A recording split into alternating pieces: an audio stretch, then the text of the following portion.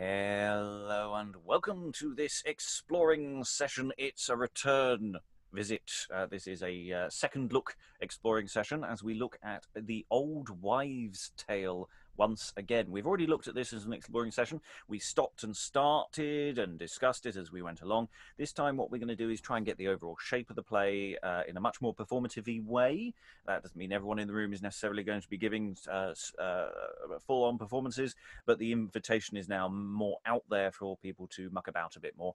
It's Friday for us. It's the end of the week. We're going to have be a bit more silly with it than we normally have been in the past, he said, looking around the room like we've not been very silly quite a lot in the past. This is The Old Wives' Tale by George Peele. It is a pleasant, conceited comedy played by the Queen's Majesty's players. It is not a long play run through. It'll be something over an hour, I'd have thought, but not probably all that much more. So we will have time to discuss our thoughts at the end, thinking about the way the doubling worked for people, individual characters' thoughts and things. Things may go horribly wrong. There are no scenes per se. The scenes sort of flow into each other, and we won't be reading stage directions. The only stage directions from the text we have kept in are the ones that explain really quite fiddly, complicated stuff, and we have sort of semi-transposed them into dialogue for Madge. So for readers at home, anytime Madge says something along the lines of "look," or "oh, I can see," or anything like that, that means the dialogue that follows has been just interpolated and thrown in to just explain what the hell's going on, because, as I say, there's only so much we can do physically. Some of it may work naturally, and some of it may not. Hopefully it will, and it will all be good fun and informative on some level as to how this play functions. So, who is reading today? So, performing, many people are doubled, some people are not. So, from the outside of the story, reading Madge today is... Hello, my name is Lynn Freitas. I'm a teacher. I live in the United States. Also from outside the story, reading Frolic today is... Hello, my name's Francis Cox. I'm an actor living in Amsterdam. And reading Fantastic today is... Hi, I'm Eric, and need I say more? Obviously not. Reading today's Sacrapant, a Churchwarden, and playing a fiddler is... Hello, I'm Sarah Blake. I'm an actor, writer and director, and I run a little audio company called Sounds Curious. Today reading Antic, Eumenides, a Friar, and also one of the Furies. There are a lot of Furies going to appear today. Heaven help us all. Reading those today is... Hi, I'm Alan Scott, and this is my friend the Fury. We're going to go for a very, very broad church of what a Fury should look like in this. Reading today Clunch, Erestus, Jack, Sexton, and also a Fury. A Fury is... muted at the moment. Liza. Oh, hello. I'm Liza. I'm an actor, singer, and text coach to actors in London. Reading Venelia, Zantippa, Hostess, and also playing a woman is... Hello, my name's Elizabeth Missy. I'm an author living in Romford. There are various parts in this play who are basically on stage, but are there en masse as people. So we have various people playing similarly. Sascha is reading Delia, Celenta, and also a woman. Indeed I am. My name's Sascha Cooper, and I'm a professional performer, actress, writer, director, and general crazy creative based in Brighton in the UK. Reading Brother Number 1, Huanebango, and Wiggen is... Hi, I'm Steve Longstaffe, scholar of early modern drama, based in newly locked down Lancaster in the UK. And reading Brother Number 2, Lampriscus, Corebus, and Booby today is... Hello, I'm Dan. I'm an actor based in Montpellier, France. And I think that's everyone. Have I missed anybody out? I don't think I have, but maybe I have. No, I haven't. Okay, and I am your host, Robert Crighton. I will be reading the Harvest Men, various voices, and the big giant head. I will also throw in occasional random sound effects, but probably not too many. So just giving them all the performers a moment to just center themselves, get themselves ready for this story within a story, as we are transported now into the woods, these terrifying woods. And as we see the appearance of our first characters wandering. How now, fellow Frolic? What? All a mort? Does this sadness become thy madness? What? Though we have lost our way in the woods, yet never hang the head as though thou hadst no hope to live till tomorrow. For Fantastic and I will warrant thy life tonight at 20 in the 100. Antic and Fantastic, as I am Frolic Franyan, never in all my life was I so dead slain. What, to lose our way in the wood, without either fire or candle, so uncomfortable. O Coulomb, O Terra, O Maria, O Neptune! What resteth then?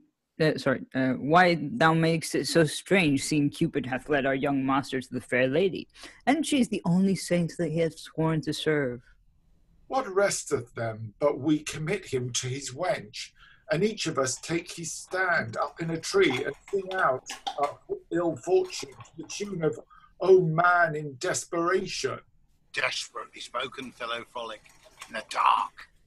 But seeing it falls out thus, let us rehearse the old proverb. 3 merry men, and 3 merry men, and 3 merry men be we. I in the wood, and thou on the ground, and Jack sleeps in the tree. A dog in the wood, or a wooden dog. Oh, comfortable hearing. I had even in his life, the chamberlain of the White Horse had called me up to bed. Either hath this trotting cur gone out of his circuit, or else we are near some village, which should not be far off, for I perceive the glimmering of a glowworm, a candle, or a cat's eye. My life for a halfpenny.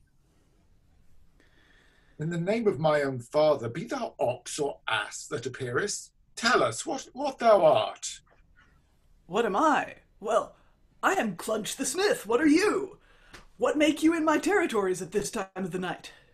What do we make, dost thou ask? Why, we make faces for fear, such as if thy mortal eyes could behold, would make thee water the long seams of thy side slops, smith. And in faith, sir, unless your hospitality do relieve us, we are like to wander with a sorrowful hey-ho among the owlets and hobgoblins of the forest. Good Vulcan, for Cupid's sake that hath cozened us all, befriend us as thou mayest, and command us howsoever, wheresoever, whensoever, in whatsoever, forever and ever. Well, masters, it seems to me you have lost your way in the wood. In consideration whereof, if you will go with Clunch to his cottage, you shall have house room and a good fire to sit by, although we have no bedding to put you in. Oh, blessed Smith, oh bountiful Clunch. For your further entertainment, it shall be as it may be, so and so. Oh, hark! This is Ball, my dog, that bids you all welcome in his own language. Good boy, good boy, good boy. Come, take heed for stumbling on the threshold. Open door, Madge. Take in guests.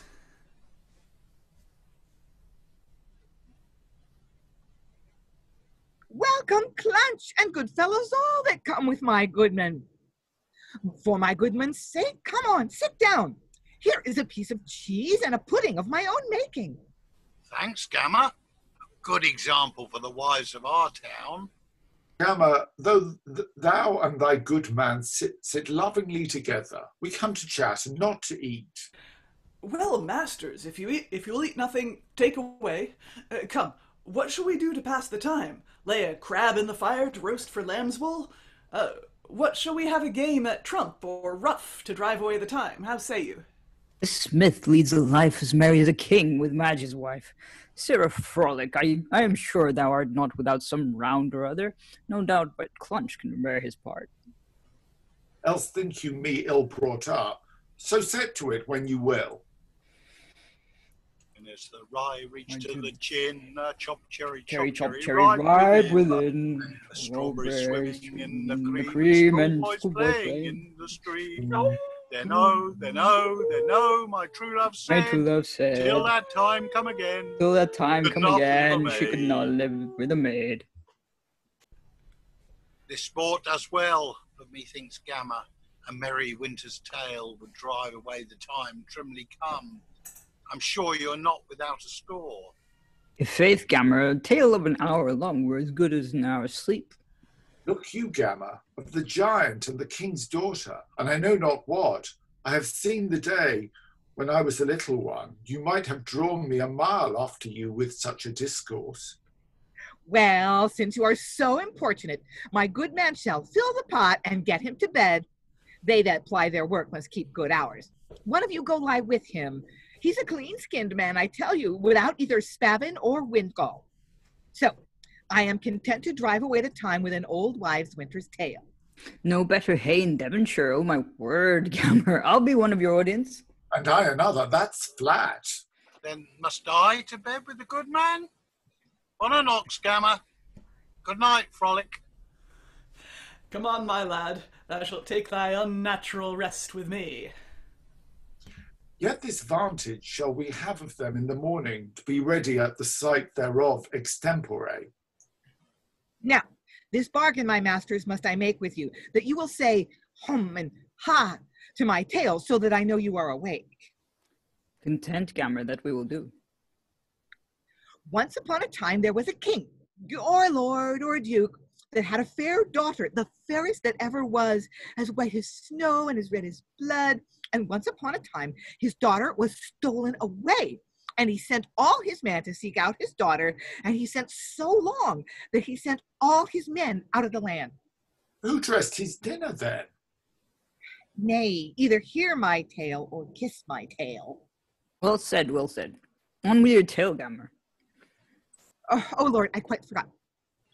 There was a conjurer, and this conjurer could do anything, and he turned himself into a great dragon and carried the king's daughter away in his mouth to a castle that he had made of stone. And there he kept her, I know not how long, till at last all the king's men went out so long that her two brothers went to seek her. Oh, I forgot, he, I would say, turned a proper young man into a bear at night and a man in the day, and keeps by a cross that parts three several ways, and he made his lady run mad. God bones! Who comes here? Soft, Gamma. Here's some come to tell your tale for you. Let them alone. Let us hear what they will say. Upon these chalky cliffs of Albion we are arrived now with tedious toil, encompassing the wide world around about, to seek our sister, seek fair Delia forth. Yet cannot we so much as hear of her.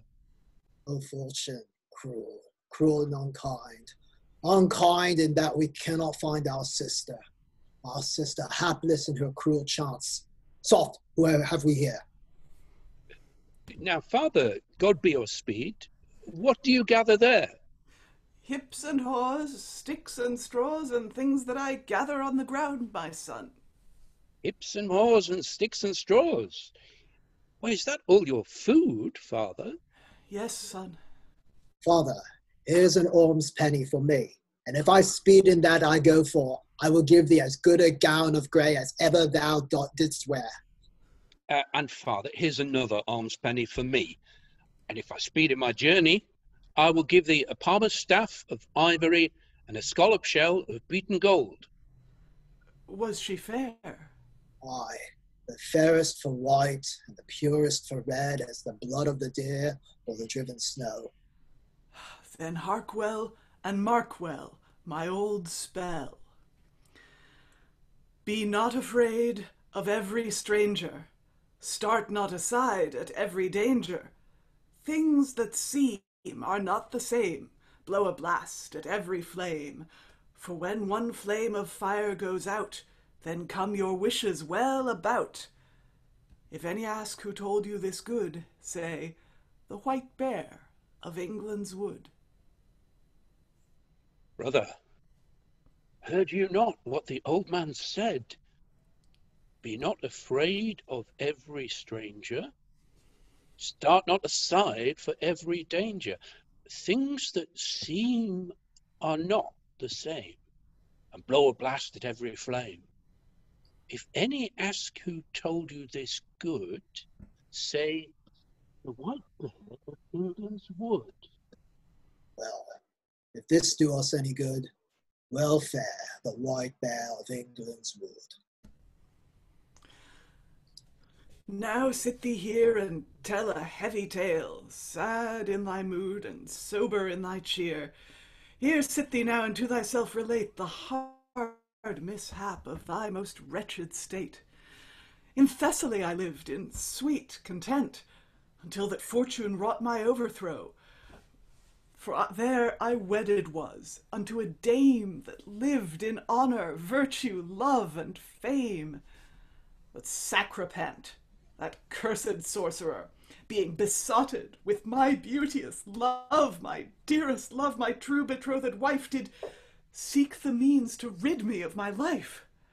But worse than this, he with his chanting spells did turn me straight into an ugly bear. And when the sun doth settle in the west, then I begin to don my ugly hide. And all the day I sit, as now you see, and speak in riddles, all inspired with rage, seeming an old and miserable man, and yet I have been April of mine age. See, where Venelia, my betrothed love, runs madding, all enraged throughout the woods, all by his cursed and enchanting spells. Oh no! Oh, but here comes Lampriscus, my discontented neighbor. How now, neighbor? You look toward the ground as well as I. You muse on something. Neighbor, on nothing but on the matter I so often moved to you. If you do anything for charity, help me. If you do anything for neighborhood or brotherhood, help me. Never was one so cumbered as is poor Lampriscus. And to begin, I pray, receive this pot of honey to mend your fare. Thanks, neighbor, set it down. Oh, honey is always welcome to the bear. Well, and now, neighbor, let me hear the cause of your coming. I am, as you know, neighbor, a man unmarried, and lived so unquietly with my 2 wives that I keep every year holy the day wherein I buried them both. The first was on St. Andrew's Day, the other on St. Luke's. And now, neighbor, you of this country say your custom is out. But on with your tale, neighbor. By my first wife, whose tongue wearied me alive and sounded in my ears like the clapper of a great bell, whose talk was a continual torment to all that dwelt by her or lived nigh her. You have heard me say I had a handsome daughter. True, neighbor. She it is that afflicts me with her continual clamors and hangs on me like a burr. Poor she is, and proud she is, as poor as a sheep new shorn, and as proud of her hopes as a peacock of her tail well grown. Well said, Lampriscus. You speak it like an Englishman. As cursed as a wasp, and as froward as a child new taken from the mother's teat. She is to my age as smoke to the eyes, or as vinegar to the teeth. Holily praised, neighbor. As much for the next. By my other wife, I had a daughter, so hard-favored, so foul and ill-faced, that I think a grove full of golden trees and the leaves of rubies and diamonds would not be a dowry answerable to her deformity. Ooh. Well, neighbor, now you have spoke, hear me speak. Send them to the well for the water of life. There shall they find their fortunes unlooked for. Neighbor, farewell. Farewell, and 1,000. Go with poor Lampriscus to put in execution this excellent counsel. Why, this goes round without a fiddling stick. But do you hear, Gamma? Was this the man that was a bear in the night and a man in the day? Aye, this is he, and the man that came with him was a beggar and dwelt upon a green. But soft, who comes here? Oh, these are the harvestmen. 10 to 1, they sing a song of mowing. O ye that lovely lovers be, pray you for me. Lo, here we come a-sowing, and how sweet fruits of love in your sweethearts well may it prove. O ye that lovely lovers be, pray you for me. All together, lo, we have come a-sowing, and so sweet fruits of love in your sweethearts well may it prove. What is he? Oh, this is one that is going to the conjurer. Let him alone. Hear what he says. Now, by Mars and Mercury, Jupiter and Janus, Sol and Saturnus, Venus and Vesta, Pallas and Proserpina, and by the honour of my house, Polymacaroplacidus, it is a wonder to see what this love will make silly fellows adventure, even in the wane of their wits and infancy of their discretion. Alas, my friend, what fortune calls thee forth to seek thy fortune among brazen gates, enchanted towers, fire and brimstone, thunder and lightning?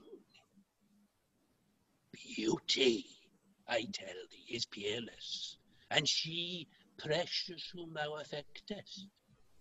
Do off these desires, good countrymen, good friend, run away from thyself, and so soon as thou canst forget her, whom none must inherit, but he that can monsters tame, labours achieve, riddles absolve, loose enchantments, murder, magic, and kill, conjuring.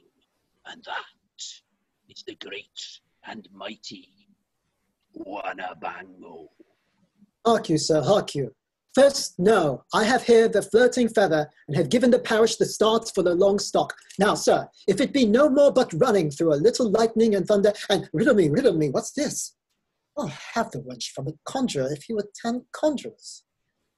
I have abandoned the court and honourable company to do my devoir against this sore sorcerer and mighty magician.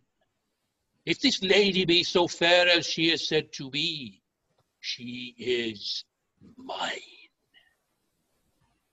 She is mine. Meus, mea, meum in contemptum omnium grammaticor. Oh, fossum Latinum, the fair maid is minimum cum appertinentibus gegiblites and all.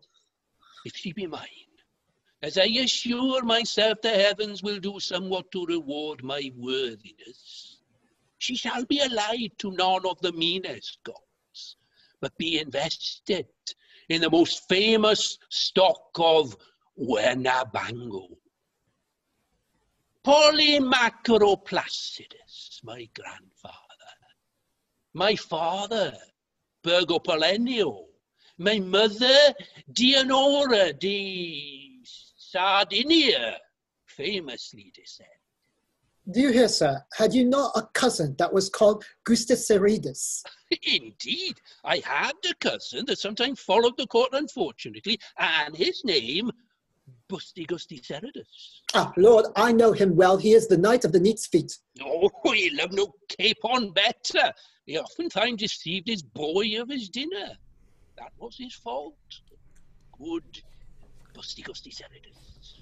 Come, shall we go along? Soft, here is an old man at the cross. Let us ask him the way thither. Ho, Ugatha, I pray you, tell where the wise man the conjurer dwells. Where that earthly goddess keepeth her abode, the commander of my thoughts and fair mistress of my heart. Fair enough and far enough from your fingering, son. I will follow my own fortune after mine own fancy and do accord to mine own discretion. Yet, give an old man something before you go. Ah, father, methinks a piece of this cake might serve your turn. Oh, yea, son. Huanebango giveth no cakes for alms. Ask for them who give gifts for poor beggars. Fair lady, if thou wert once shrined in this bosom, I would buckler thee. Father, do you see this man? You little think he'll run a mile or two for such a cake or pass for a pudding. I tell you, Father, he has kept such a begging of me for a piece of this cake. Ooh, he comes upon me with a supersubstantial substance and the voicing of the earth that I know not what he means. If he came to me thus and said, my friend Booby also, why, I could spare him with a piece with all my heart.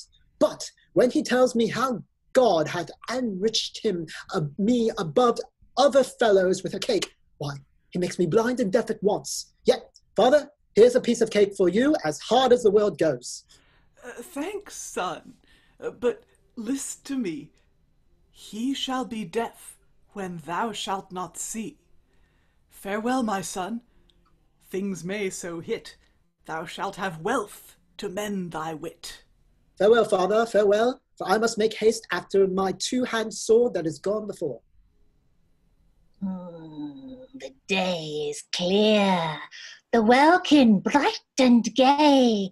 The lark is merry and records her notes. Each thing rejoiceth underneath the sky. Oh, but only I, whom heaven hath in hate. Wretched and miserable Sacrapant! In Thessaly was I born and brought up. My mother Mellowhite, a famous witch, and by her cunning I of her did learn to change and alter shapes of mortal men. Then did I turn myself into a dragon, and stole away the daughter to the king.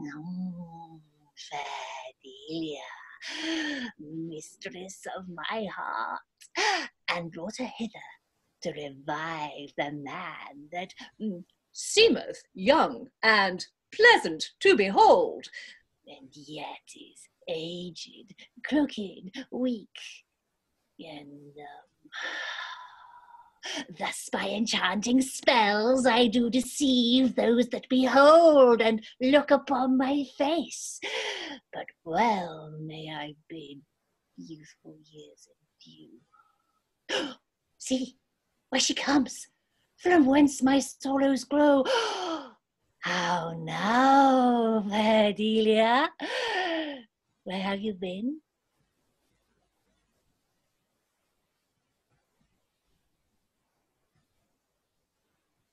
Delia, you are muted, my love. Speak to me. Where have you been? Oh, I do apologise, my lord. I have been at the foot of the rock for running water and gathering roots for your dinner, sir. Oh, Delia, fairer art thou than the running water, yet harder far than steel or adamant. Will it please you to sit down, sir? Aye, Delia, sit, and ask me what thou wilt. Thou shalt have it brought into thy lap. Oh, then I pray you, sir, let me have the best meat from the King of England's table, and the best wine in all France, brought in by the veriest knave in all Spain. Delia, I am glad to see you so pleasant. Oh, well, sit thee down. Spread, table spread, meat and drink and bread. Ever may I have what I ever crave when I am spread. Meat for my black cock, and meat for my red. Oh, here, Delia, will you fall to? Is this the best meat in England? Yea. What is it? Oh, a chin of English beef, meat for a king and a king's followers. Is this the best wine in France? Yea. What wine is it? A cup of neat wine of Orleans that never came near the brewers in England. Is this the veriest knave in all Spain? Yea. What is he? A friar? Yea, a friar indefinite, and a knave infinite. Then I pray you, Sir Friar, tell me before you go, which is the most greediest Englishman? The miserable and most covetous usurer. Hold thee there, friar. Oh, but soft. Who have we here? Delia, away! Begone! Oh, Delia, away! For beset are we! But heaven or hell shall rescue her from me.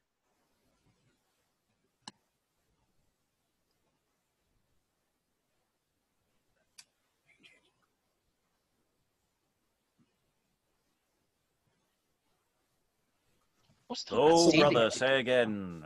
Brother, was not that Delia did appear? Or was it but her shadow that was here? Sister, where art thou? Delia, come again. He calls that of thy absence doth complain. Call out Calipha, that she may hear and cry aloud, for Delia is near. Near. Oh, well, hast thou any tidings? Tidings. Which way is Delia then? Or that, or this? This. And may we safely come where Delia is? Yes. Brother, remember you, the white bear of England's wood. Stop not aside for every danger. Be not afeard of every stranger. Things that seem are not the same. Brother, why do we not then courageously enter? Then, brother, draw thy sword and follow me.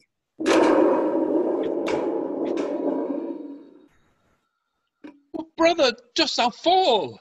Aye, and thou too, Calipha!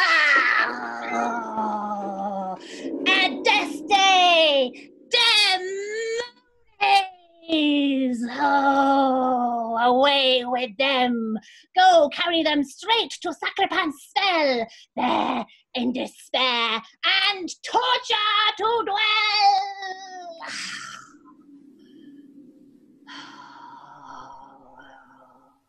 These are the Norless sons of Thessaly that come to seek Delia, their sister force. But with a potion I to her have given, my arts have made her to forget herself. Look, Sacrapant removes a turf and shows a light in a glass. See here, the thing which doth my life prolong. With this enchantment I do anything. Until this fade, my skill shall still endure, and never none shall break this little glass. But she that's neither wife, widow, nor maid. Oh, then cheer thyself. This is thy destiny, never to die, but by a dead man's hand. Tell me time. Tell me, just time. When shall I Delia see? When shall I see the lodestar of my life? When shall my wandering course end with her sight? Or I but view my hope, my heart's delight? Father, Godspeed! If you tell fortunes, I pray, good father, tell me mine. Ah, son, I do see in thy face thy blessed fortune work apace. I do perceive that thou hast wit. Beg of thy fate to govern it, for wisdom governed by advice makes many fortunate and wise. Bestow thy alms, give more than all, till dead men's bones come at thy call. Farewell, my son. Dream of no rest, till thou repent that thou didst best. This man hath left me in a labyrinth. He biddeth me give more than all, till dead men's bones come at thy call. He biddeth me to dream of no rest, till I repent that I do best. You may be ashamed, you horse and scald, sexton and churchwarden. If you had any shame in those shameless faces of yours, to let a poor man lie so long above ground unburied. Rot on you all. I've no more compassion of a good fellow when he's gone. Would you have us to bury him and to answer it ourselves to the parish? Parish me no parishes. Pay me my fees and let the rest run on in the quarter's accounts and put it down for one of your good deeds. A God's name, I am not one that curiously stands upon merits. You wholesome, sodden-headed sheep's face. Shall a good fellow do less service and more honesty to the parish, and will you not, when he is dead, let him have his Christmas burial? Peace, Corebus. As sure as Jack was Jack, the Frolic Spaniard amongst you, and I, Wiggen, his sweet sworn brother, Jack shall have his funerals, or some of them shall lie on God's dear earth for it, that's once. Wiggen, I hope thou wilt do no more than thou darest answer. Sir, dare or dare not, more or less, answer, not answer, do this, have this. Ah! Help! Help! Help! Hold thy hands, good fellow. Can you blame him, sir, if he takes Jack's part against this shake-rotten parish that will not bury Jack? Why? What was that, Jack? Who? Jack, sir? Who? Our Jack, sir? As good a fellow as ever trod upon neat's leather. Look you, sir, he gave 419 mourning gowns to the parish when he died. Because they would not make him up a full 100, they would not bury him. Was this not good dealing? Oh, Lord, sir, how he lies. He was not worth a halfpenny, and drunk out every penny. And now his fellows, his drunken companions, would have us to bury him at the charge of the parish. And we make such many matches, we may pull down the steeple, sell the bells, and thatch the chancel.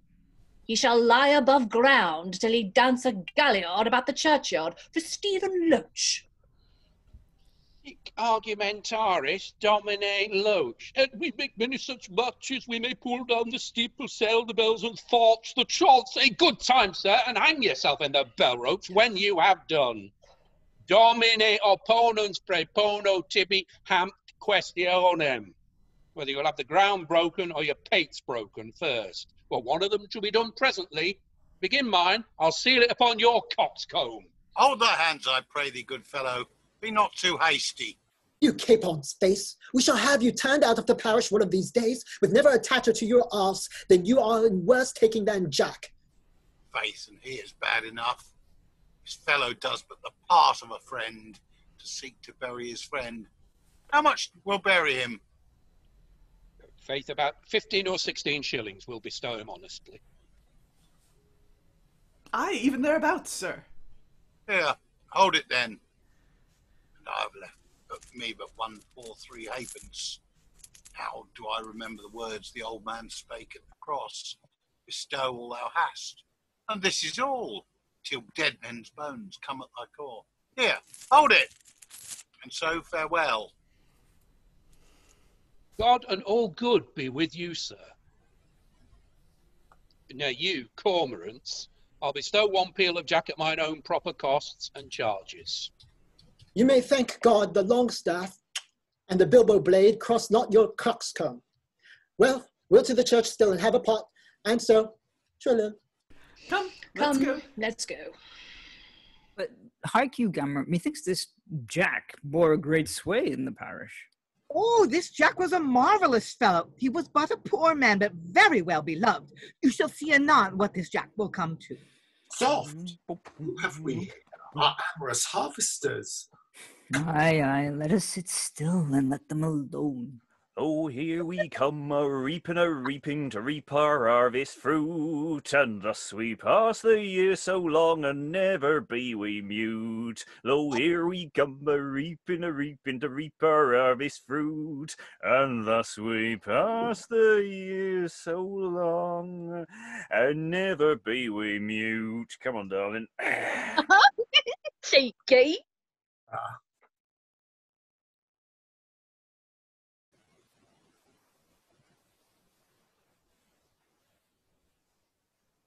Soft, who have we here? Oh, this is a choleric gentleman. All you that love your lives, keep out of the smell of his two-hand sword. Now goes to the conjurer. He thinks the conjurer should put the fool into the juggling box. Here is the Welshman. Conquer him that can, come for his lady bright, to prove himself a knight, and win her love in fight. Hoo-haw, Master Bango, are you here? Here you had best sit down here and beg an alms with me. Hence, base Killian, here is he that commandeth ingress and egress with his weapon, and will enter at his voluntary, whoever saith no. No. So with that, they kissed and spoiled the edge of as good a two-hand sword as God ever put life in, and now goes Booby in spite of the conjurer. Oh, away with him, into the open fields to be a ravening prey to crows and kites. Oh, and for this villain, oh, let him wander up and down in naught but darkness and eternal night.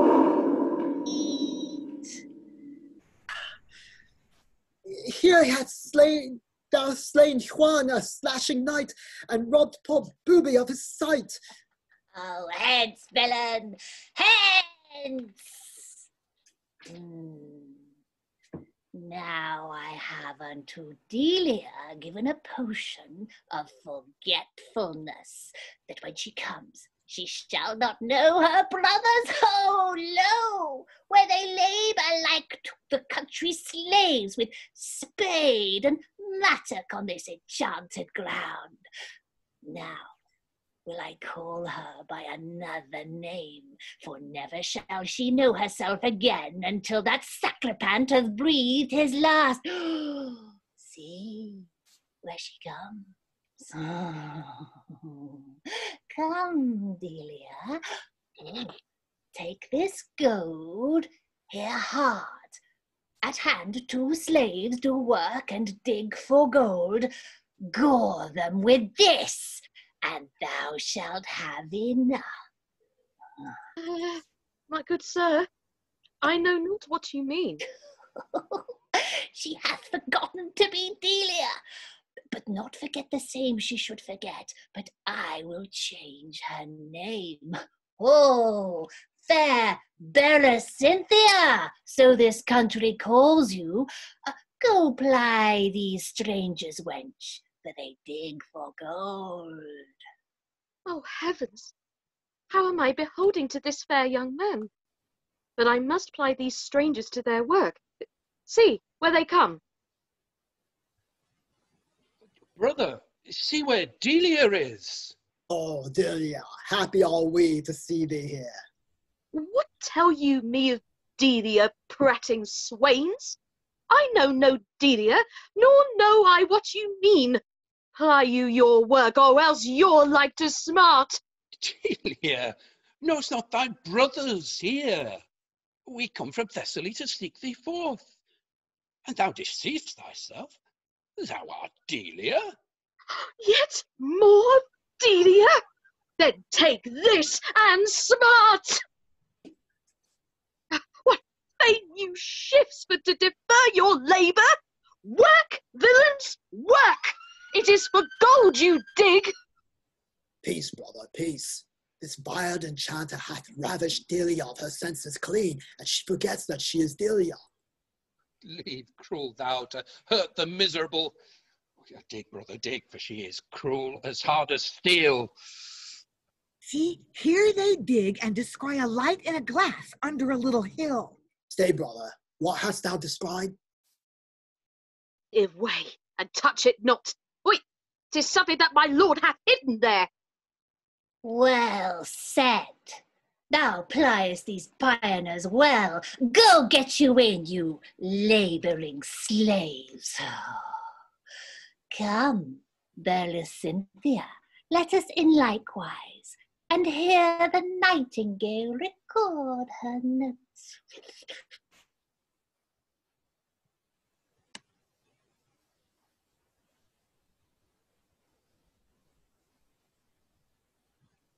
Now for a husband, house and home, God sends a good one or none. I pray God, my father hath sent me to the well for the water of life, and tells me, if I give fair words, I shall have a husband. But here comes Celenta, my sweet sister. I'll stand by and hear what she says. Oh, my father has sent me to the well for water, and he tells me, if I speak fair, I shall have a husband, and none of the worst. Well, though I am black, I am sure the world will not forsake me, and as the old proverb is, though I am black, I am not the devil. Married up with a mooring.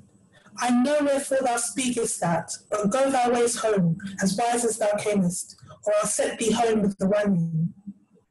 Looky, here she striketh her pitcher against her sisters and breaks them both and goes her way. I think this be the curtest queen in the world. You see what she is? A little fair, but as proud as the devil, and the veriest vixen that lives upon God's earth. Well, I'll let her go alone and go home and get another pitcher, and for all this, get me to the well for water. See here, two furies come out of the conjurer's cell and lay Huanebango by the well of life. Once again for a husband, and in faith, Celenta, I have got the start of you. Belike husbands grow by the well side. Now my father says I must rule my tongue. Why, alas, what am I, then? A woman without a tongue is as a soldier without his weapon. But I'll have my water and be gone. Here, as Zantippa offers to dip her pitcher, in comes a head out of the well. Gently deep, but not too deep, for fear you make the golden beard to weep.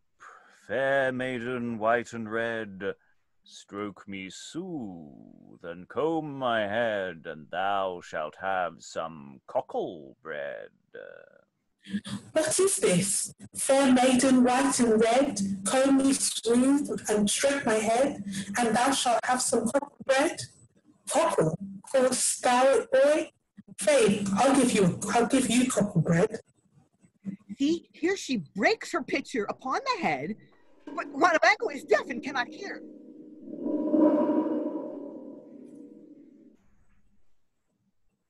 Hilida fileredos, pamphilida florida flotos.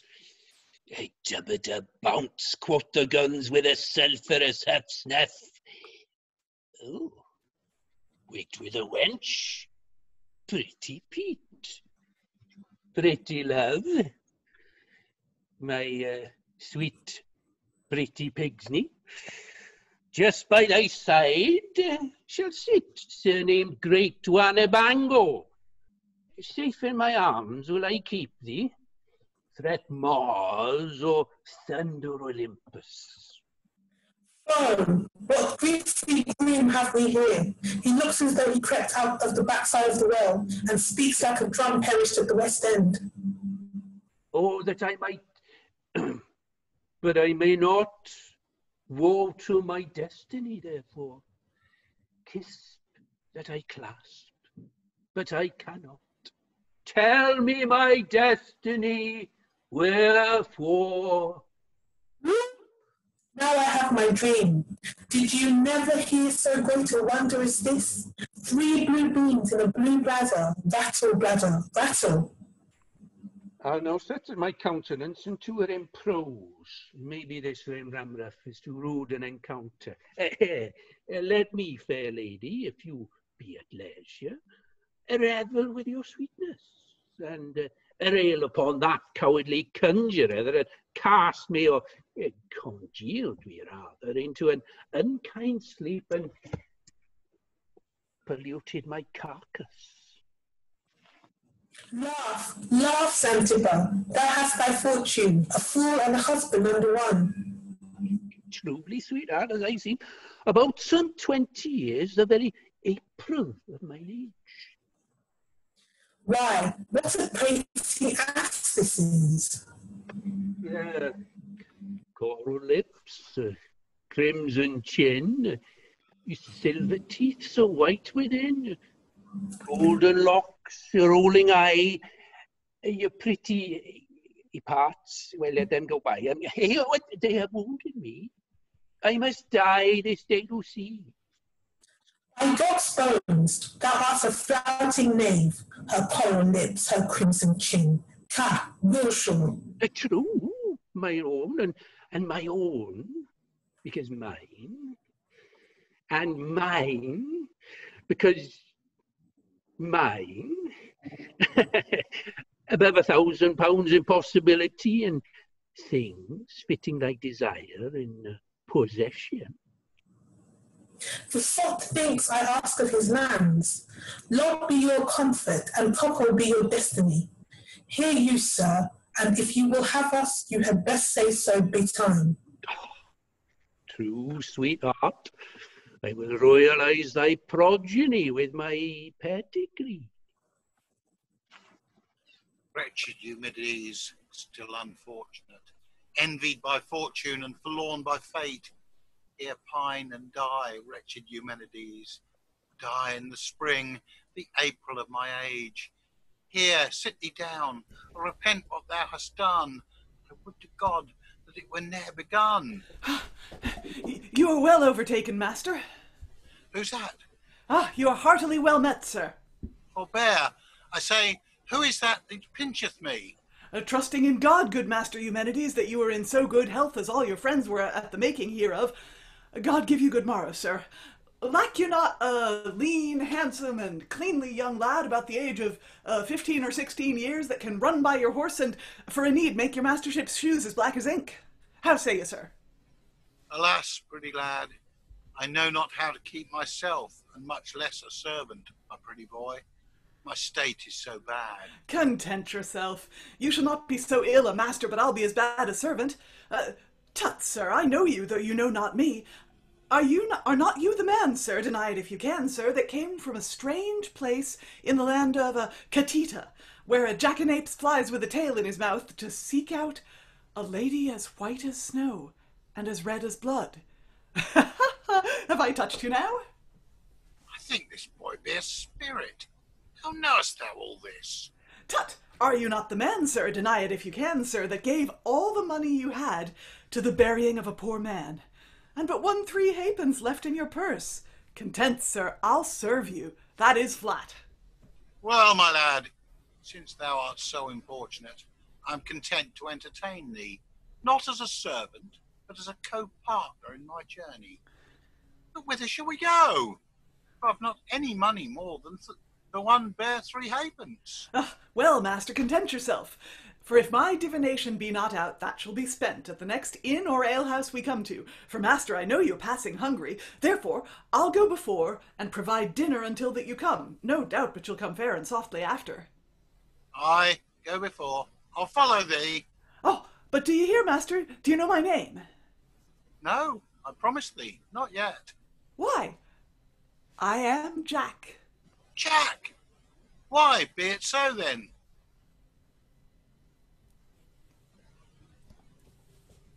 How say you, sir? Do you please sit down? Hostess, I thank you. I have no great stomach. Pray, sir, what is the reason your master is so strange? Doth not this meat please him? Yes, hostess, but it is my master's fashion to pay before he eats. Therefore, a reckoning, my good hostess. Marry, shall you, sir, presently? Why, Jack, what dost thou mean? Thou knowest I have not any money. Therefore, sweet Jack, tell me what shall I do? Well, master, look in your purse. Why, faith, it's a folly, for I have no money. Why, look you, master, do so much for me. Alas, Jack, my purse is full of money. Alas, master, does that word belong to this accident? Why, methinks I should have seen you cast away your cloak and in a bravado dance a galliard round the chamber. Why, master, your man can teach you more wit than this. Come, hostess, cheer up my master. You are heartily welcome, and if it please you to eat of a fat capon, a fairer bird, a finer bird, a sweeter bird, a crisper bird, a neater bird, your worship never eat of. Thanks, my fine, eloquent hostess. But hear you, master, one word by the way. Are you content I shall be halves in all you get in your journey? I am, Jack. Here's my hand. Enough, master. I ask no more. Come, hostess, receive your money, and I thank you for my good entertainment. You are heartily welcome, sir. Come, Jack. Whither go we now? Marry, master, to the conjurers, presently.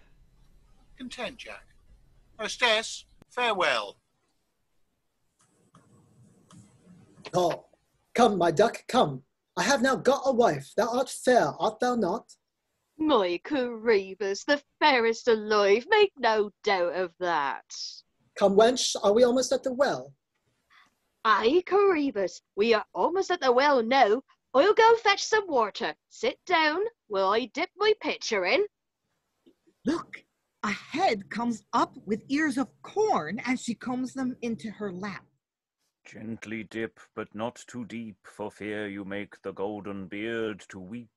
Fair maiden, white and red, comb me smooth and stroke my head, and thou shalt have some cockle bread. And see here, a second head comes up full of gold, which she combs into her lap. Gently dip, but not too deep, for fear thou make the golden beard to weep. Fair maid, white and red, comb me smooth and stroke my head, and every hair a sheaf shall be, and every sheath a golden tree. Oh, Corebus, see, I have combed a great deal of gold into my lap, and a great deal of corn. Well said, wench. Now, we shall have just enough. God, send us coiners to coin our gold. But come, shall we go home, sweetheart? Nay, come, Corebus, I will lead you. So, Corebus, things have well hit. Thou hast gotten wealth to win thy wit.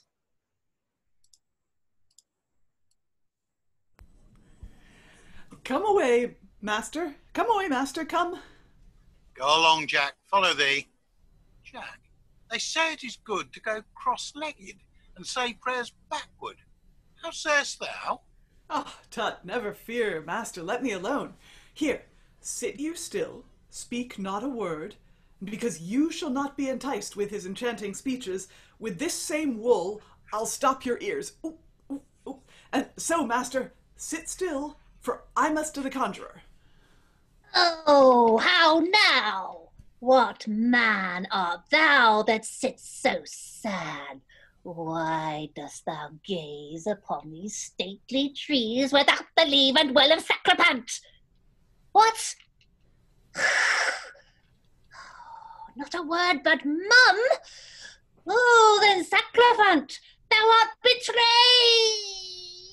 See, here the ghost of Jack, invisible, takes Sacrapant's wreath from his head and the sword from his hand. Oh, what hand invades the head of Sacrapant? What hateful fury doth envy my happy state? Then, Sacrapant, these are thy last days. Oh, alas! My veins are numbed, my sinews shriek. Oh, my blood is pierced, my breathing breath away, and now my timeless date is come to end. Oh, he in whose life his acts have been so foul, now in his death to hell descends his soul.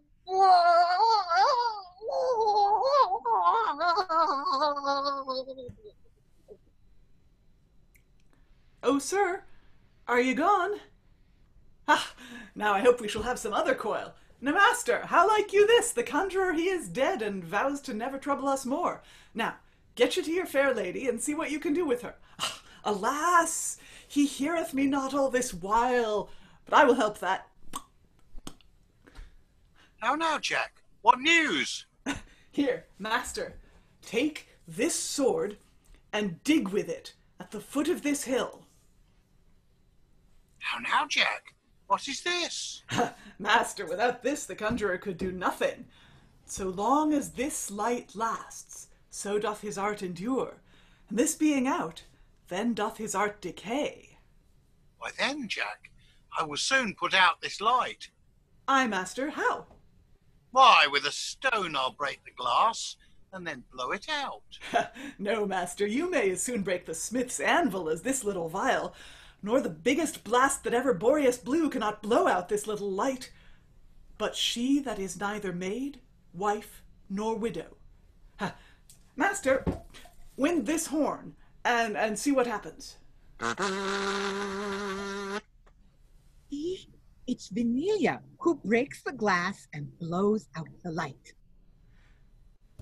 So, master, how like you this? This is she that ran madding in the woods, his betrothed love that keeps the cross, and now, the light being out, all are restored to their former liberty. Yeah, that guy. And now, master, to the lady you have so long looked for.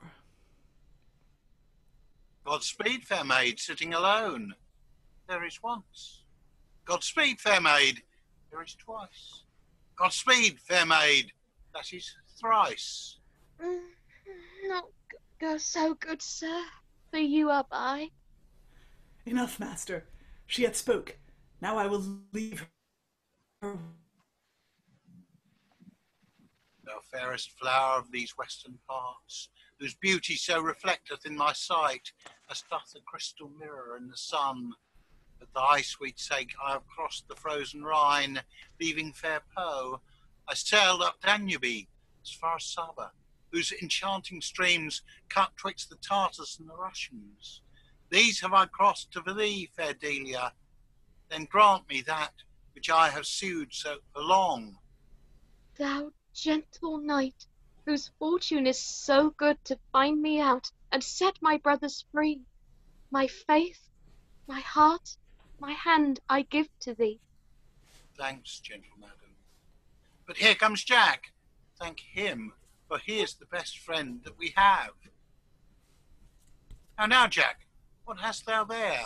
Marry, sir, the head of the conjurer. Why, Jack, that is impossible. He was a young man. Ah, master, so he deceived them that beheld him.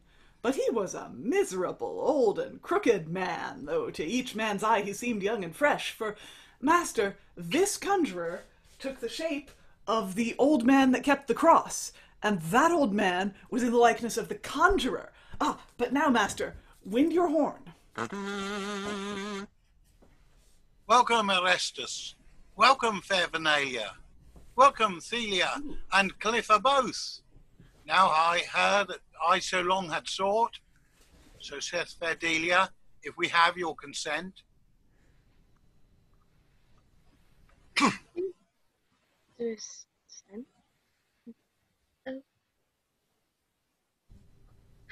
My apologies. Eumenides, thou well deservest to have our favour, so let us rejoice that by thy means we are at liberty.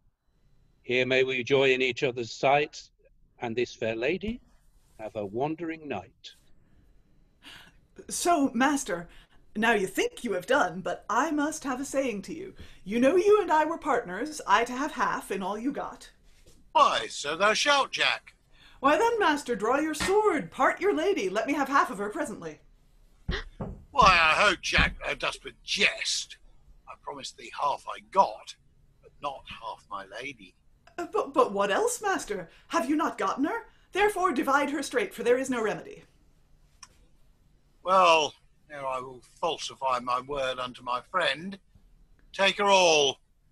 Here, Jack, I'll give her thee. Nay, neither more nor less, master, but even just half. Before I will falsify my faith unto my friend, I will divide her. Jack, thou shalt have heart. Be not so cruel unto our sister, gentle knight. Oh, spare fair Delia, she deserves no death. Content yourselves. My word is passed to him. Therefore prepare thyself, Delia, that thou must die. Then farewell, well, adieu, Eumenides. Stay, master! It is sufficient I have tried your constancy. Do you remember, now, since you paid for the burying of a poor fellow? Aye, very well, Jack. And then, master, thank that good deed for this good turn. And so, God be with you all. Jack, what, art thou gone? Then farewell, Jack. Come, brothers, and my beauteous Delia, Erestus, and my dear Venelia, we will to Thessaly with joyful hearts. Agreed. We follow thee, Delia. What? Jammer asleep?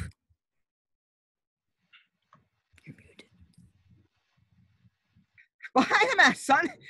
'Tis almost day, and my window's shut at cockcrow. Do you hear, Gamma? Methinks this Jack bore a great sway amongst them. Oh, man, this was the ghost of the poor man that they kept such a coil to bury, and that makes him to help the wandering knight so much. But come, let us in. We will have a cup of ale and a toast this morning, and so depart. Then you've made an end of your tale, Gammer? Yes, faith. When this is done, I took a piece of bread and cheese, and came my way. And so you shall have two before you go to your breakfast. And they all lived happily ever after. And yes, curtain call from everyone. There we go. There we go.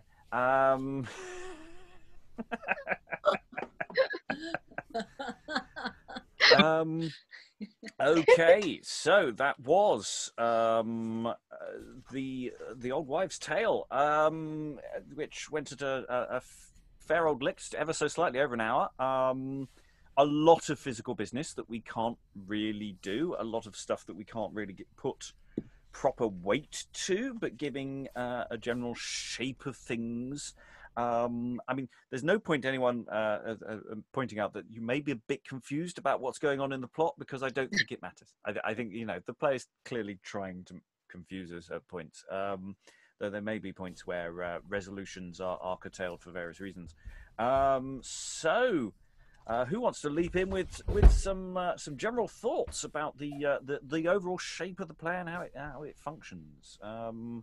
Or your characters? Yeah, which of your individual characters? Sarah, you enjoyed being Sacrapant. I think it's fair to say you died well. Yeah, I loved being Sacrapant. I wasn't here for the original reading of this, so I watched it and really enjoyed it, and then read it through, and like the more I read it, the more I thought, oh, he's fun. And I mean, I did make a bit of a possibly a naughty choice, because I mean, most of the play he's meant to be in the he's meant to look like a handsome, dashing young man, and so theoretically I suppose I should have played him that way, but I just really wanted to play him as the lecherous old wizard, so that's what I did. Internally, that's who he was. You know, we can project the avatar over you later. Exactly. That was showing the inner life there. Yeah. I mean, just think of this as we'll do the digital work, and it'll all be fine. It'll all be fine. We're introduced, of course, to the Ghost of Jack. How was the Ghost of Jack in comparison with your other parts? I think. Oh, the Ghost of Jack was great fun. Yes, I really could have used that book as a guide. I mean, I think we'll all need that book eventually, won't we? It's true.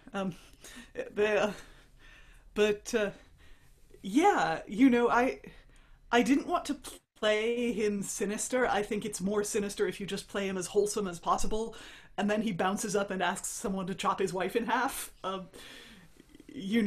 He's already a ghost. I think if I'd tried to be Casper the Friendly Ghost here, I think it would have backfired. But I really like Jack. He's the reason this play is only an hour long instead of 3. He speeds the plot. That's true. He's a plot device. He's a plot device. And yeah, and it's that thing of with the physicality of it being produced as well. There are lots of signifiers we can get to make it clearer that he is a ghost from a certain point. And they do bury him. Or in theory they bury him. They have a large argument about burying Jack, and it's a matter of in production need to really sort of connect that together. But then also you were a bear, very noticeably. Nice. I mean, it was a seamless transformation between human and bear. Yeah, there's nothing we can't achieve with this modern technology that we're using. Well, I was interested with your choice of actually literally becoming the bear, which that I don't think the text pushes for, but that's a really interesting thought because it would be another white bear that we've encountered in so many weeks. I wondered if someone had the hide of some poor little polar bear, or possibly a sheepskin thing faked up to look like the hide of a polar bear. Either is possible. Mm. Well, I could see this being done in rep with Musidorus, even though it's not a play that is actually associated with the same company. But it's just the coincidence of white bears just interests me. And I would have thought he would have some fur trimming or something as part of his costume, even if he doesn't go full bear. Yeah, I like the idea of him having some kind of raggedy white fuzzy blanket. Again, you could perfectly well use sheepskin for that. And just maybe add some bear claws or something. Polar bear onesie. Well, I swear, if I ever do direct this, it's going to be 2 furries instead of 2 furies. That would just be too horrific. And Sacrapant is going to be really angry about it. And we had a Welsh Huanebango, was so funny. Which seemed to work. But it's difficult to, being a thesp is the obvious sort of choice to make, really, because of all the rhetoric. But I tried to do it. I don't have the vocal technique to do proper full-on thesp, you see. So, but doing the accent seemed to sort of help. So that's why I did it that way. It's so good. Yeah. So yeah, and then we have. I mean, the question in the way we've done it, mostly the outside story or the storyteller, as it were, and the storytelling, the people watching the story, in this doubling have remained outside the action, and it seems a shame that they're not stepping in and playing parts, but that doesn't necessarily seem to be how it works. I mean, how did you find Madge, Lynn? Oh, I love her. She's just like so dotty, and you can kind of tell that this really fractured tale kind of came out of her head. You've got the 2 daughters thread, and then the Delia thread. It's like, how do those even? Yeah, it's like, who came up with this before? Maybe before lab-produced hallucinogens. How did you? Cheese. Ergot. Yeah. Ergot of rye. It's the magic mushrooms again. Yeah. And then she's like nodding off during her own tale at the end. I think she's kind of hilarious. Mm. Yeah, I mean, that's the thing is, there's a question of what her reactions are as she's going along. Is it, because she's clearly forgetting her own story and then remembering bits, and that sort of explains the dramaturgy. It's all chopping and changing. As oh, there's this bit. Sorry, we'll just do it now. I think the Harvest Men are in fact her deep, dark sexual fantasies that just keep intruding on the story. Not me personally, but as they would be done. I see them as basically, not wearing any shirts, just walking on, just being terribly hunky. Thunder Down Under action there. Mm. Oh, maybe that doesn't. That's a cultural reference. The Thunder Down Under is a male burlesque show in Las Vegas, which is the big gambling town here in the States. So they're from Australia. So hunky Australians in G-strings is what the Thunder Down Under is. Ooh. The bear's getting excited. I felt kind of bad that I didn't have the dragon to hand because it's on the on the other table and sort of enact the sort of kidnapping of this daughter of the king. But it feels like you could do this whole thing as a sort of not puppet show, but like sort of diorama type thing. It offers so many options in terms of storytelling techniques. Yes, when Madge is first telling the story, you want to get the cloth out and do shadow puppets, don't you? And then they come through the sheet, and suddenly the characters are literally there, or something like that. I mean, it's the exit of Clunch and Antic. For reasons of doubling, basically, but it's just great. But just also... love just the way Clunch just drags him off. Come with me, little boy. That was not dodgy at all. But they could be. You've got all the possibilities what to throw at this, and what the aesthetic is, And I looked up those two words that she said, the Wingall and Savior. Yeah, and they're ailments of horses that create like lumps or bumps or deformities on the horse's bodies. So her husband's a horse. Take from that what you will. Everyone's a furry in this play. That's my new theory. Yeah. What I like is that you've got like the sort of you've got like sort of basically the excuse for the story, which is kind of like fantastic Frolic and Antic following their master because I'm guessing in the middle of the woods, and they're lost, and somehow they find a hut, and it's like, okay, so like what about that story? Like what happened to the other guy? Yeah, there's this backstory that they mention of their master getting married and therefore they being turned off as superfluous to the new household. And you never really find out more about that. It's a MacGuffin. Unless it's one of the couples from the story and the whole thing is just turning in on itself. And maybe Antic and Frolic and Fantastic will get jobs with Eumenides and Delia or something. Yeah. Never know. Or Huanebango and Zantippa or. Yeah, because we have all these sort of generic pairings and generic actions, and it's the question of how much life and agency these you want to be playing with, whether these characters know their characters and how much they know, and there's all sorts of games that could be had with this, as well as interpolating occasional random bits of business. I mean, there's presumably a doubling reason why we don't get a sort of resolution with more of the characters on stage at the end. And the various pairings of the blind and the deaf and etc. It's sort of wrapped up, but it's sort of not, and I'm assuming that's just for doubling reasons. Even with the doubling, it just there's a load of characters. I think you need a lot of bodies. Have you crunched that? Well, we are using a putative doubling scheme for that might have been used for the original company. Apart from me, I don't count. But that's one of the number crunching of getting it down to 10 for two of the more fantastical stories. So for this and Clymon and Clemides, doubled down to 10 in a relatively efficient fashion.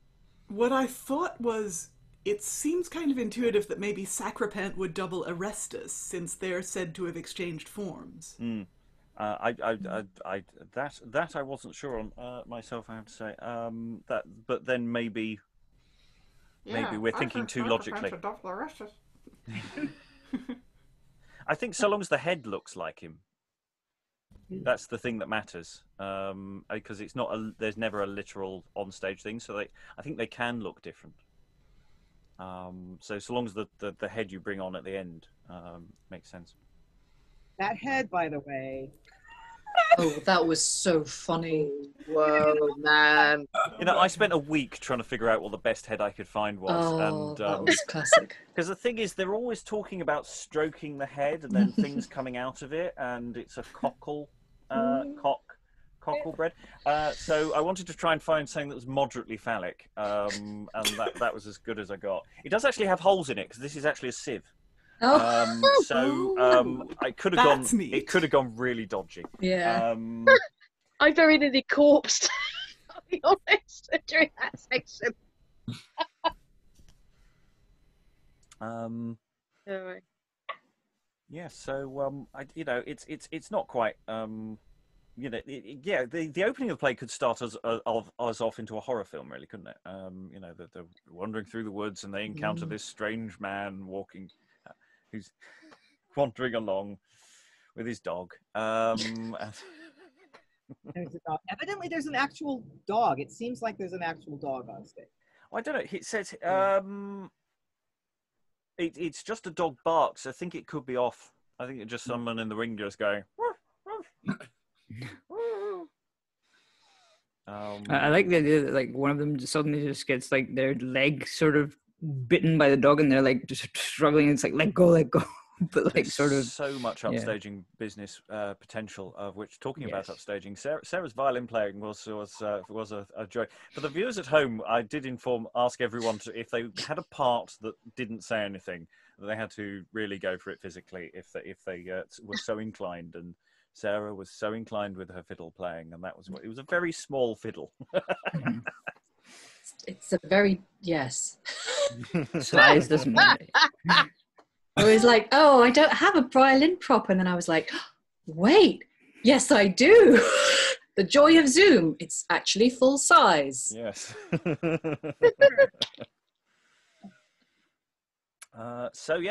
General thoughts from the room about this one. I mean, it is really fun, but there is a certain amount of going at a full tilt. There is a certain amount of catching up time that seems to need to happen. It took me a while to get into this actually and click into it, and that seems to be that's quite important for a play that moves so damn quickly.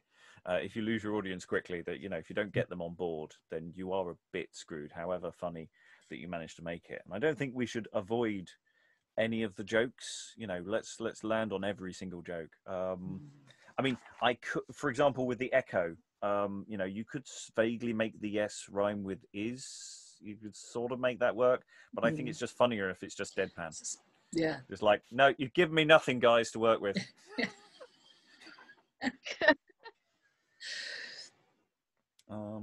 Sarah. Yeah, what you were saying about it taking a while to get into it. When I watched the recording of the original read through, a lot of people were talking about pantomime, and I think if you frame that opening with Antic and Frolic and Fantastic as if you make it as fairy tale as possible, because I mean it is, isn't it? They're lost in the woods. They meet a stranger. They end up at a hut. There's an old witchy figure telling a story. I mean, it is just, it's a delicious beginning to a fairy tale. So I guess if you really played up the fairy tale aspect of that would be a good way in. You draw the audience in, and then they'd be, I mean, if you were doing this live, obviously, that's would be the way to do it. Eric. I like how at the beginning somehow Fantastic is the logical one, sort of like, it's logical that we've been following this guy for like however long we've been following him, and it's logical that we're lost in the woods. Kind of, why do you think it's strange? he's like run off to sort of marry the woman of his life, or love of his life, or something, and they're just left there.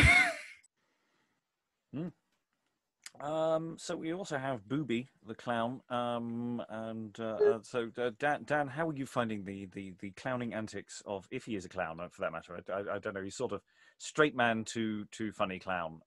Is perhaps a better way of describing him. Yeah, I enjoyed Booby and Corebus.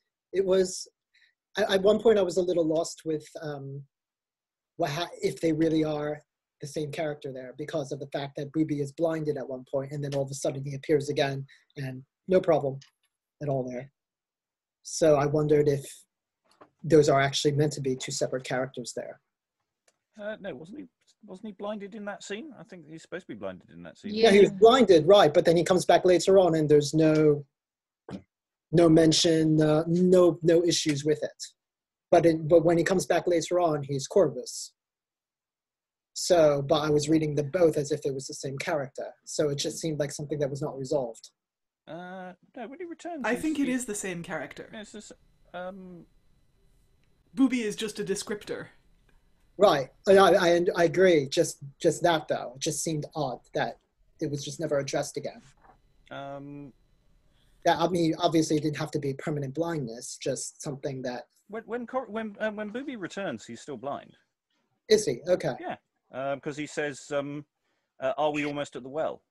He's asking. Yeah. I totally just missed that. I mean, I was just kind of thinking, as in he doesn't know where the well is. Yeah, because there's a Corebus who is who is at the burial and is doing is having the argument with all the other people, and that's a separate character, if that makes sense. They may still have the same name, right? But presumably the basic confusion is they're played by the same actor. Okay. That was just the one thing that confused me a little bit there. Was I would have expected some kind of continuity, but apparently there wasn't. I just missed it there. Sarah, are you doing the low budget version of like the polar bear? I just sent my hub a message saying, do you happen to have your polar bear hat handy? And he brought it to me. So like, if Liza, oh my God, I could have sent it to you through the post. That is the best thing. Well, you know, my mind is running to if one were to somehow make a full online production of this happen, because I think a lot of the SFX would be easier to do online than in real life. Yeah, very easy. Rawr. Rawr. It's just going back to the Booby scene. You know, when he's blind. The thing is, there's basically this giant head which is being stroked by your intended in an incredibly sexual way, and you can't see it.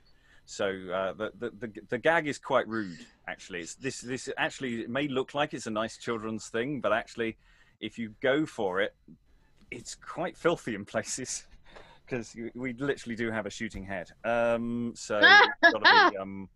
It's true, actually. If we go all out. Yeah, and the things that come out of it are grain, seeds, yeah, and gold. Yeah. Yeah. So you've got the blind man like just. Butter brain. Is that me? Is that? No, it's not you. You're absolutely right. The blind man's sitting there while she's doing things. Yeah.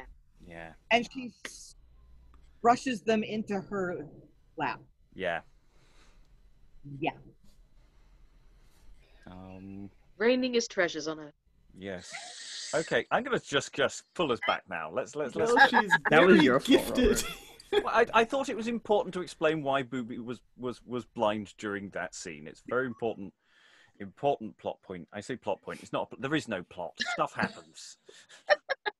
Either no plot or too much plot. Yeah. It's all about conventions and stuff sort of happening.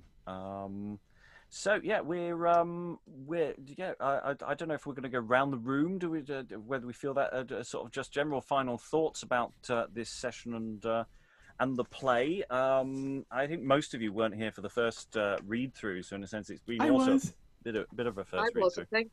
I was. So a reasonable. There is some continued knowledge, but you know, with a little more prep and playing around. Alan, final thoughts? Yeah, it's been enjoyable. It certainly moves a fair crack. I mean, it reminds me very much. Many years ago, there was a party, and the daughters of some friends of ours came along, and about 8 o'clock, this lass was sort of put into the bedroom, and she found all of my ex's cuddly toys and had them lined up along the wall, and was telling them the most complicated bedtime story you ever heard, made up of every fairy tale you'd ever heard in your life, all mashed together. And it reminded me incredibly of this. You know, because you got the three bears, but you then also got Jack and the Beanstalk coming in as a random appearance. You know, it was sort of compendium of every fairy story ever heard. Stephen, final thoughts? Well, does anybody know Noises Off by Michael Frayn? Yep. Yes. There's the plates of sardines. There's lots of plates of sardines in this play. Noises Off is a play, it's a farce about putting a play on, and they have terrible trouble with the prop, basically, the plate of sardines.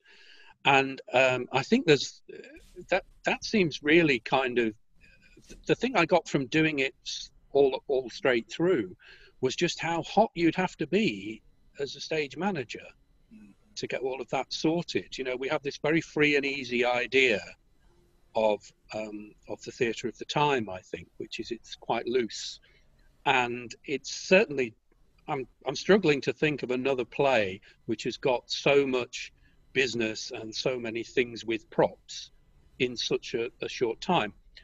And I wondered then about the length of the play, because if it's an hour long, then you've got more time to sort all that stuff out, haven't you? That you don't necessarily need to, the time you would have spent elsewise is now freed up because it's such a short play. And I was just wondering about that and the ecology of the London theatre, if you like, that there might have been shorter pieces, but people might have felt they got their money's worth because there was more business and they could rehearse the business properly, as opposed to do that kind of, you know, we think of these theatre people as kind of winging it. So that's my thought. Well, to follow on from that thought, I mean, I've been thinking about just the nature of the Queen's Men as a company that spends most of its time not really in London playhouses, but on tour. And their repertoire could actually be much, much smaller than other companies, so that they've got more of an opportunity for doing this play again and again.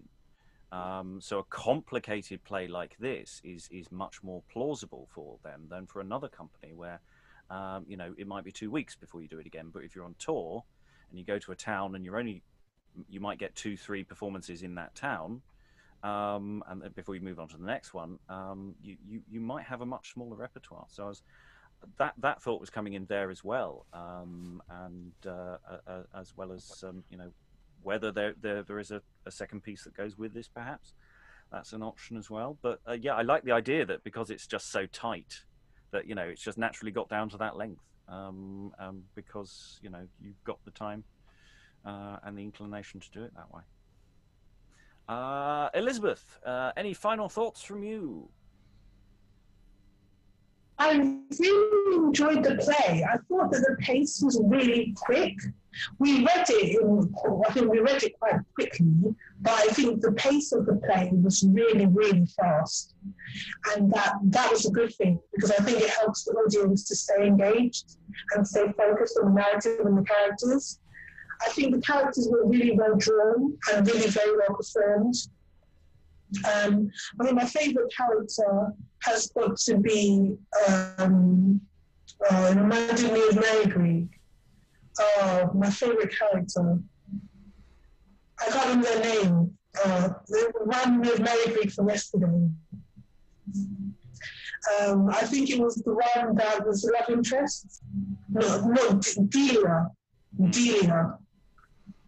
So Delia was my favourite character. And I really like the Head in the Well. It was really good. And there's lots of vignettes in the play that makes you remember it. So, for example, the Head in the Well. Yeah, so good you're going to reuse that at least twice in the show. Absolutely. Liza, final thoughts? Well, you know, I have an unreasonable love for this play in all its WTF glory. Yeah, verbally, it's so economic. It gets the maximum done with the least amount of words. There's nothing extra. There's no posturing. I like Steve's point about this is a tech-intensive play. and touring it is going to be immensely harder than doing it at in your home theater where you can stash everything. I think that because the text is so short, things like the musical interludes with the harvest men and all will be a little more drawn out, and also there will be some visual sequences involving probably music and physical performance. I think Venelia is probably a dancer. I think, or just physical performer. And the, things like combing the gold out of the heads is going to take a little bit longer and have some music and be more of a set piece. So that too would take a little more rehearsal, wouldn't you say? Yes. But yeah, this guy enjoyed his moment on stage, didn't he? Yeah. Yes, I did. Thank you. Yes, it's been a long week, hasn't it? Yes, it has. Sascha, final thoughts. Yeah, I was one of the ones who read it the first time round before, and obviously different roles. But yes, again, I loved it the second time round. I will say the doubling of Delia and Celenta was very, very quick at one point. So if you were to stage this, then yeah, whoever plays these two roles, be prepared. Quick change. Very quick change to differentiate the characters. So that was just a little bit of a note on a practical scale there. But just generally, I forgot how much of a wet limp Delia is. It's like, yeah, typical fairy tale princess. It's like, oh yes, my lord, of course, my lord. And then you got you got Celenta, who's just, well, she is Celenta, really. She's she wants her goods, she's got them, and put it this way, even with that gag, it's clear she'll do anything to get what she wants, even if it means hoodwinking the so-called love of her life. So it was fun playing those two different extremes for me, and yeah, on a practical level, whether you do it Zoom or on stage, I think it's very workable, very fun, very doable. More, please. Yeah, I mean, the advantage a modern company has is we don't have to be so constrained with female and male doubling standards of then. So, here the female parts are all very clustered for presumably for boy players. We don't have to do that and wouldn't. So, in fact, the combinations we might do for a production might be quite different to this. This is just a suggested selection. Dan, final thoughts? Yeah, it was a fun play. It wasn't, I can't say I really absolutely loved it. I felt like it was just something that was a nice diversion. I enjoyed reading it. I enjoyed the fact that this was yet another Queensmen's play that I wasn't there for the first time, but now I get to learn. I am interested in the fact that it has some connections with Orlando Furioso. I mean, not just the name Sacrapant, but there's actually a couple of repeated lines. Specifically, one of them being the 3 blue beans in a blue bladder. I forgot who had read that during our workshop there, but just there's echoes of that there. So just something that I'd want to explore personally is what other connections there are, and just, I don't know, just dive into that history a little bit more. Yes, we also had a very similar listing of food when we did Famous Victories last week as well. So I'm just wondering if lists of food is a Queensmen trope. But then again, it might just be, I haven't checked, so that could be a massive overreach. Eric, final thoughts? Yeah, I wasn't here for the first reading. I enjoyed it, and I feel like it's one of those things that can be very, very small or very, very big, depending on how much you want to spend on it and how much time you want to spend. As we've talked about, like, sort of, you can either stage it fully, or you can sort of, even animate it if you want. I mean, it would be a perfect, like, YouTube animation to spend for an hour or something. But I also felt like there were a lot of characters, like, as someone who's watching it while watching it, or while being in it, sort of, which is kind of weird. It was kind of like, well, so who's this guy and who's that guy? And that was a genuine sort of, like, what is going on here. Like there are so many characters like that aren't properly. They don't do the whole. As Liza said, they don't do the whole posturing of like, "Hi, I'm Erestus, and I am in love with so and so," and that one. I mean, they have very short introductions, but I like the overall. Yeah, I think that's an interesting point about, yes, we could spend a lot of money and make this very grand, or it could be very simple, poor theatre. Yes, there are a few sort of props and settings and things, but you could reduce this down to something very, very simple because it's storytelling. So you can go either way. There's a lot of fun to be had there. Lynn, final thoughts? Well, yes, I have sort of a soft spot for meta theater, for storytelling about storytelling. It's that's just something that is near and dear to my heart. So I definitely think it's doable. It's worth doing. It's it's worth thinking about. Actually, not just fantasizing about, but producing. And there's two hard things. The first one that Stephen touched on and other people reiterated, that logistically there's a lot going on, so that would take some thinking and some rehearsal. And the other thing is squishier. The first, I actually listened to the exploring sessions of this because somebody mentioned that it was reminiscent of the 2 C's that we did.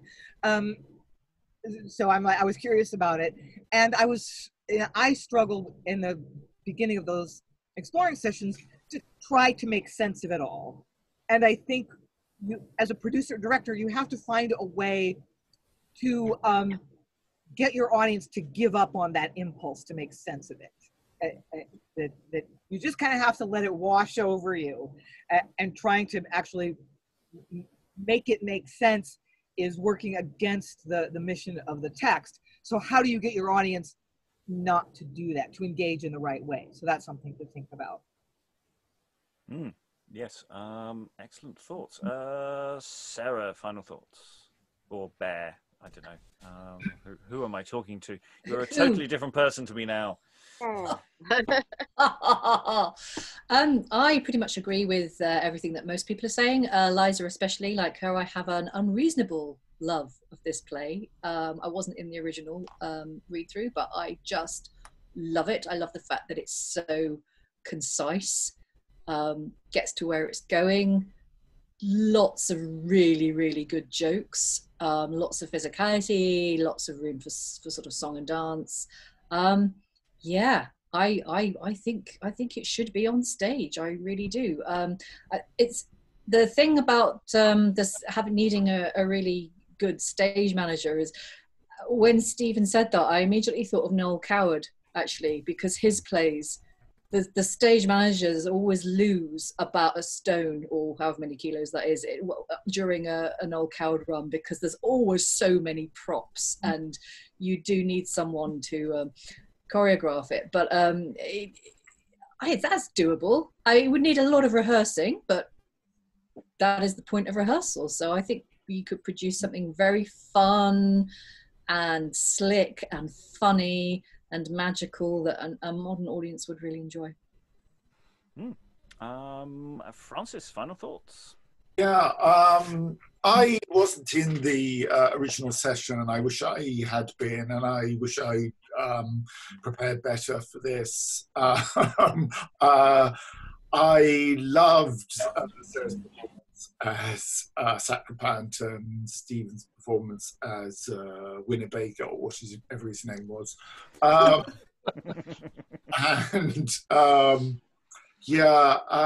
Like Daniel, I didn't love it, but I enjoyed the reading, and I'd quite like to read it again because I agree with what people are saying. That you have to get a modern audience on board because it is very difficult to follow.